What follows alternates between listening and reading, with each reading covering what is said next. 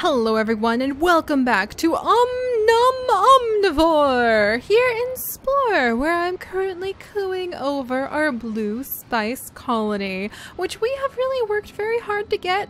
If you guys recall, we had to search so many solar systems to finally find a planet that we would be able to plunk a colony down on, just add water with those colony starter packs, and it's actually a pretty decent distance away from our actual homeworld.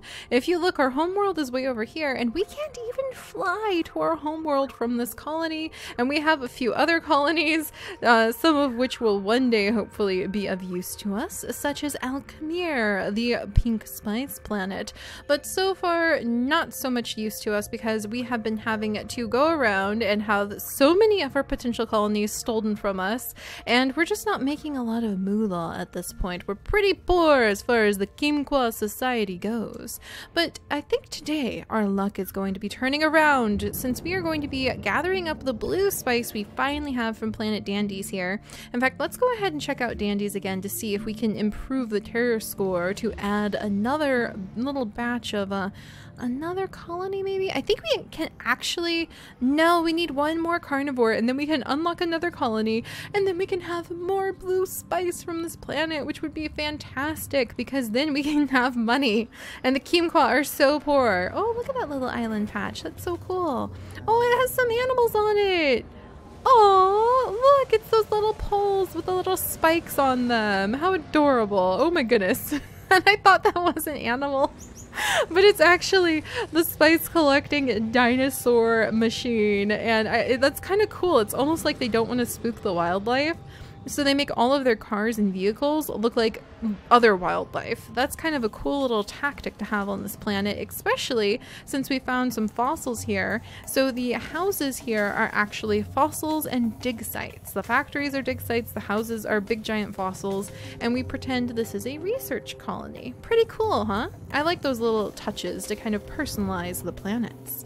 But let's go look for a carnivore somewhere and see if we can manage to sell some of this blue spice that we have collected from this colony so far, because it's honestly the only patch of worth in our entire empire.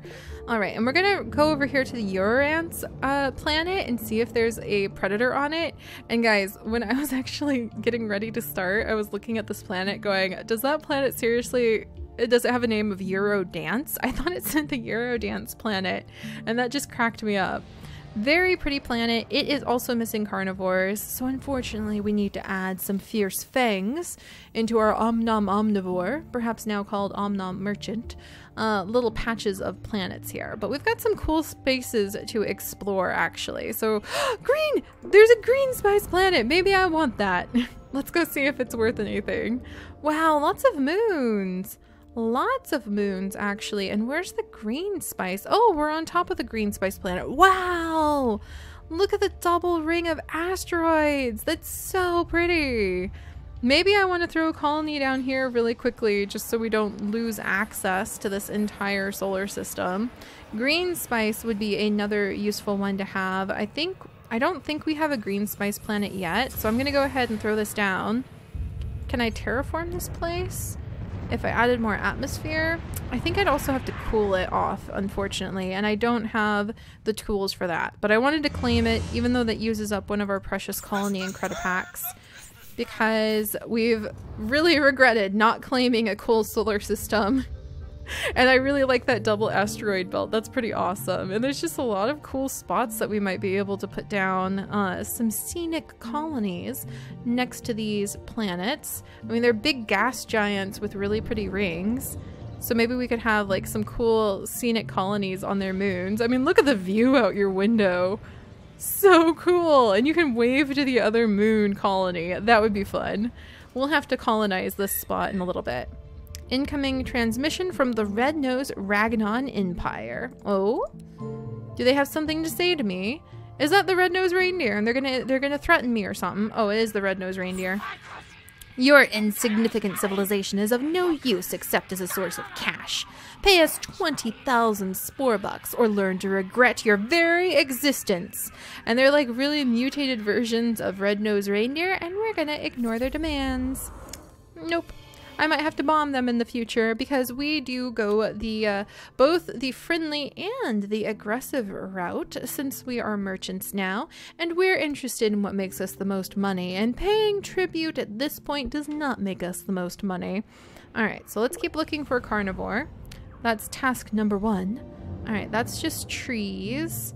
There's a few unclaimed spots we might want to look into before our good friends here. Hello, Steampunk Dragon Empire. Of course you would have the T3. Wait, maybe this is like their home planet? Do they want my blue spice for a lot? That's decent. Well, I'm gonna hold on to it just in case, actually. But is this T3 their home world? Let's check really quickly just to make sure. Wow! Hey now! Look at all those gold crystals!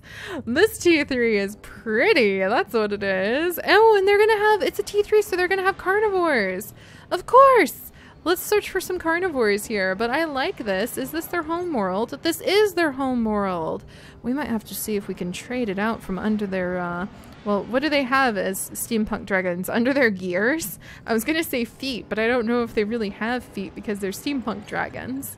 Alright, let's grab our abduction beam and grab the first, most fangy looking organism that we can find. Oh, what's this? What's this? What are these guys? Let's see. They look like big slugs. They're the bender snatches, and they are unfortunately herbivores. So let's go ahead and you can go back now, buddy. There you go. All right, and they're ooh, those look promising. Oh no! Oh no! Oh no! Oh no! Oh no! Oh no!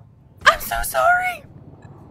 I realized that I picked up the plant and I realized that if I tried to, I'm so sorry, little guy. Okay, now we have the Cloud Temple Sphinx and we'll be more gentle with it this time. Look at how beautiful that is by ScanDrayon12, and I got all of these guys from the Sporepedia website, which to this day, years later, is still up, and all you have to do to download the creatures into your version of Spore is save the image file, the .png, which is what it's saved as, and put it into your Spore creation folder in your My Documents, and boom, you too can have a Cloud Temple Sphinx, my friend. Very, very useful. All right, so we're gonna take that little guy and we're gonna put down, well, I guess I need two. I actually need 2 of them. Pardon me. What a cool little mushroom looking bush thing. I would totally love to get one of those in the future. But let me see if I can find some more of those Cloud Temple Sphinx things. Because I need to put down 2, one for one world and one for the other. Whoop, let's back it up a little bit. Oh wow. Oh wow, look at some of those cow guys. They would be great for fertilizing the fields of some of our Kimqua's forest, since the Kimqua collect pollen that they actually use in order to survive and grow. Aha, there's some Cloud Temple Sphinxes. And so our interest in creatures isn't so much for eating them, it is in the interest of can we use that creature to fertilize our fields and to take care of the ecosystem of the flowers and forest we collect pollen from and nectar to eat as the Kimqua. Alright, so we're going to pop back up to our blue planet, which has a nice amount of blue spice waiting for us. Fantastic. We'll have to get another colony in Credipac pretty soon. Alright, let's go ahead and put down the Cloud Temple Sphinxes. Welcome to your new home, my little ecological niche feeling friend. Let's see, niche I should say. Alright, yeah, we have a colony slot open now, and if we cool the planet off a little bit, then we should be able to terraform it one last time, though, oh man, my cargo space is so limited. I'm so used to being the Finna, and I'm so used to being the big giant Leoplea, who actually showed up as a possible carnivore to eat us in our Kimqua Let's Play, which is amazing. But I'm so used to being those two, I didn't realize we had such a limited space. That's not fun. There we go. There you are, my little Cloud Temple Phoenix. You are going to actually have a lot of those little warthog things and something else to eat. They have never known the threat of predation, and I have just introduced the first carnivore onto the whole planet, which completes the ecosystem, but it's not a very good day for the poor little warthogs, so I feel a bit badly for them. Alright, let's go grab this blue spice. We'll sell it. And we might poke around space a little bit. I don't know about you guys, but I definitely am sort of feeling like doing a bit of exploring. However, we do want to come down here. I think these guys will both buy our spice for more Spore bucks, and they also sell the colony and credit packs. Ah, they won't. They do sell the colony and credit packs for a lot cheaper though. So let's see if I can find somewhere to sell our blue spice that will accept the best price. Let's see, let's pop over here. Whole bunch of red spice. Don't mind if I do. No, not interested right now. I don't want to do those. Not interested right now. I'd like to ask you something else. I don't want to do the beam down quest just this moment. I'm not quite in the mood for that. All right, and then let's see how our little colony is doing. We need to terraform some more so I can get my hands. Ooh, there's something hiding here. Has our colony found some sort of relic or ruin that we can excavate? Alright, let's see. Yeah, they're not going to buy anything from us for a good price. But apparently there's something on this planet. Oh, it's a planet sculpting tool. Alright, we can grab that even with the full inventory.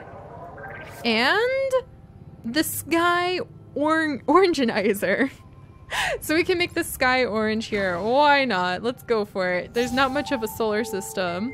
But we did get the Planet Artiste badge, which now allows us to unlock the Terra craters and the Terra hills.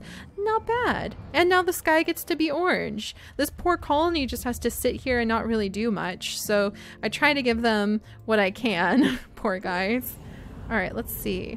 Who is going to accept all of my spice for a good price?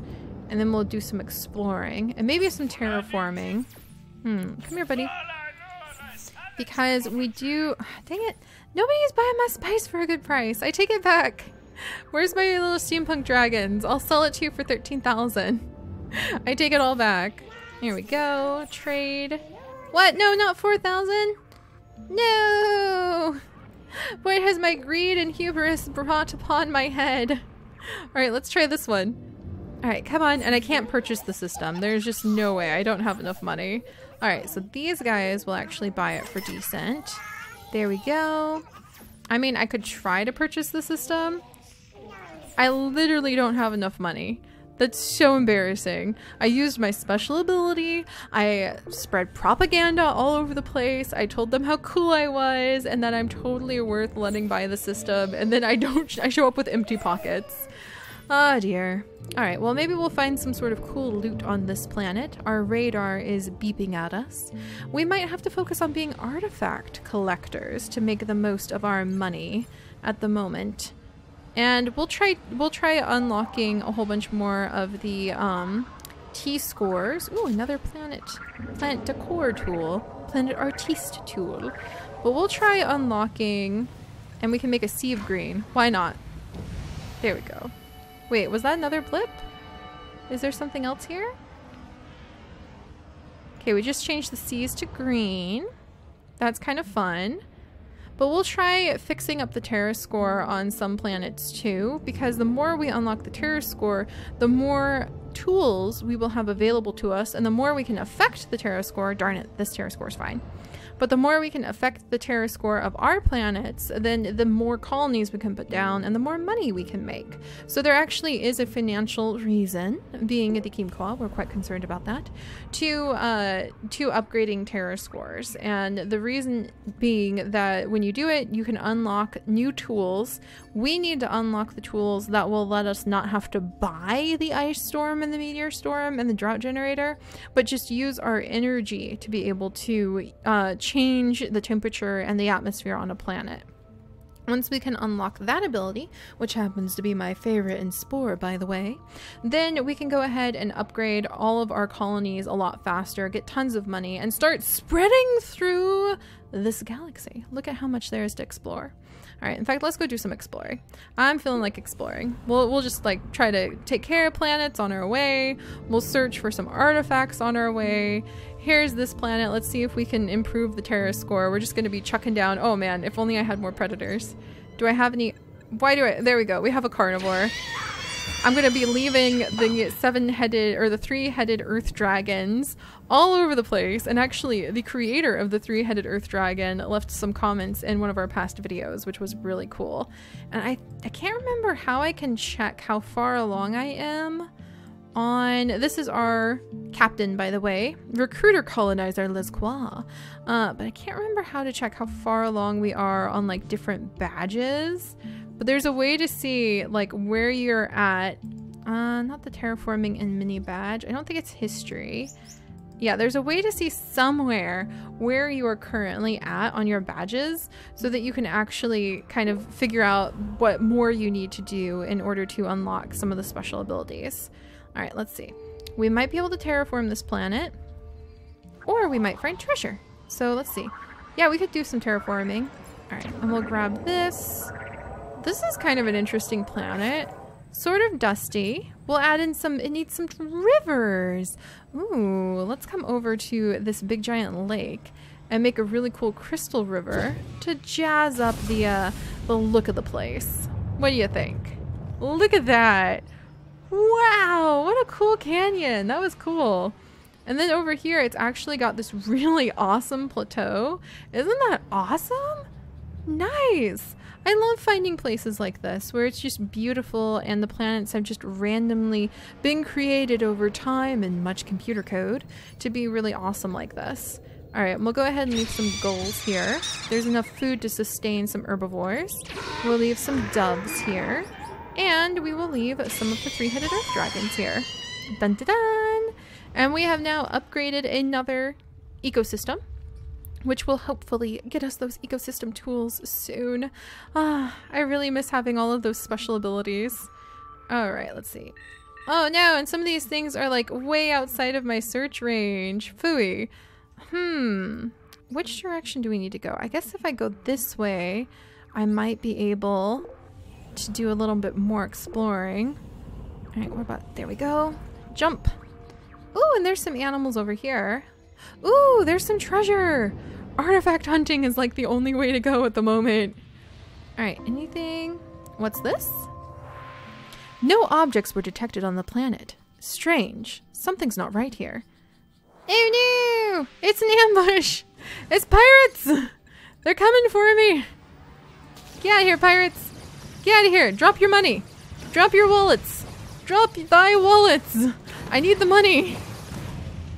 Aw, man, they were poor pirates. They didn't even have anything like left, and they just left me with like 777 on the help. Oh well, at least I can leave behind some of our 3-headed earth dragons, which we are just like spreading through the whole galaxy. Are those some doves?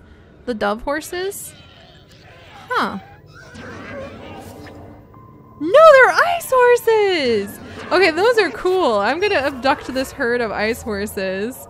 And we'll go ahead and spread those around the universe. That's really fun. Alright, so unfortunately that was pirates, not buried treasure that was going to make us super rich. But we are rapidly terraforming and we are rapidly exploring in search of hopefully some useful... Let's go ahead and leave... Maybe let's put a mega horse down here. But we are in search of some useful spots that we could possibly claim as colonies. Yes! Zool, just 2 badge! Give me special abilities! Bioprotector and Monolith! Not quite what I wanted, but at least it's doing something. I need to figure out how to open up my badges. I know that there's a place, there's somewhere. Is it my collections? Yeah, here it is. Okay. And here inside of the badges, we can figure out how we can unlock different things, like basic cargo hold. 1 more artifact. That's a reason to find another artifact, because then we can have a larger cargo hold, which would be very useful. And being able to have lasers would be good. Interstellar Drive 2. So we need to complete delivery missions in order to do that. And don't want the Joker badge, which means that you've used a cheat code. Mini bomb would be useful, but we might want... There it is, the Empire! Oh man! We need to expand to 2 more solar systems in order to unlock the ice storm, cloud vacuum, cloud accumulator, and the meteor shower. So we actually need to go back and we need to get 2 more colonies, and we need to put down 2 more colonies in order to be able to unlock the ability to put down those meteor storms and things like that. So see, I knew going and finding the badges would be super useful. All right, let's just take a peek at what's over here. Nothing super rare. Oh, something super rare in spice. Purple spice. I don't know if we have a purple spice planet anywhere yet. Okay, we've got to come back and put our colony down there. One of our 2 choice colonies that we need to create. All right, what's going on over here? Oh, it's a T3. Wow, it's a really weird looking T3 with like Venus flytrap and wow. We might want to get that monolith and uplift this group. Is that an artifact? We're gonna raid. Where is it? Where is it? Oh my gosh, look, it's right outside of a city. We're gonna steal a city's artifact. This is so cool. Dun dun dun dun. A blue geode, and now we can have a basic hold. Thank goodness. And we might actually come back with a monolith and uplift this group after we've... Oh wait, there's more treasure? You're kidding! What? What? There's another artifact, guys! Look, it's hiding past these cool mushroom trees. It's a scroll of something something. Alright, let's go ahead and get rid of these trees. And then... What do we just... Oh, the roots of the Book of Science! We might be able to sell that to somebody for quite a bit. That's so cool. We just raided this planet for like everything it had to offer. Awesome! We might uplift them in the future and see if we can buy that planet out from under them. But for now, we need to make some wise investments, like to our health, in order to be able... Oh, I should probably come over here and yeah, I'm gonna run out of energy. No, this was the wrong system to visit. I was trying to visit this system. Yay, we got the frequent flyer badge. Yay, we can do interstellar drive too. Yes. See, I knew it. We need to be like little scouts going out and collecting up our badges, because that is how we will unlock all of the abilities that we need for the Kimqua to be able to really get into all sorts of misadventures. All right, let's go ahead and sell these guys our red spice for 13,000. Don't mind if I do. And we'll just see what we can do with the blue geode and the Book of Science. We need to find a group who believes in the philosophy of science, because once you do, then you'll really be able to start working with them to then you'll really be able to start like selling it for a lot of money. That's what I was trying to say. I'm so tickled. I'm so excited because we just got a whole bunch of the things we needed. Like this group is the Book of Science. What do you believe? And how much are you willing to risk on that belief? Would you rather risk your existence and the existence of your species on a hunch? A whim? The word of a prophet 1,000 years dead? Dun dun dun dun! The Book of Science Part 1. So okay, we're gonna sell it to them for a ton of money. And we are going to buy 2 colony and credit packs at a steep discount. Dun dun dun! And once we get those down, we will have the terraforming tools we need, my friends. We're also going to get the interstellar drive because that's available from them. And now we will actually be able... They're so excited! And they have so many teeth when they're so excited. Nice to see you, my Empire! Yes, I'm glad you're so happy. They probably have a lot to talk about with that Book of Science. And let's actually pop over to the Steampunks and see if they have anything special that we can buy from them. Let's trade. Nope, not at the moment. They do have a black wormhole key though. And I think we can get the basic... There we go. Tell me... No, I'm not interested right now, but I want to talk to you about something else. And we're going to see... if we can get, yes, the small health upgrade, the basic cargo upgrade, and the mini auto blaster, who can automatically start blasting those pirates if we ever run into them again. Let's go ahead and get the, basic cargo hold. And then I'm gonna hold out so we can get the small health in the future. But look at that, guys! We now have a little bit more room to shove all of those alien species that we researched straight into. It looks like there might be hope for the Kimqua Empire after all. So we're going to go ahead and expand said Kimqua Empire and try to start really racking up the Spore bucks next time. So I'll see you guys then. Bye-bye.